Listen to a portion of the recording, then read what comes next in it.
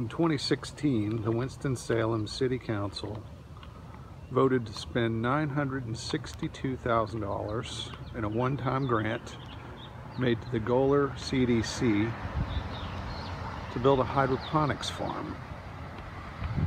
It was space-age George Jetson type stuff, derided by some critics, including the lone voice of dissent on the city council, Councilman Robert Clark, as wet tomatoes. Period. 5 years later, not a single tomato has been produced, and the council had to put another $500,000 in early 2020 to get it done. There is hope this year, though, that maybe finally something will be done with it.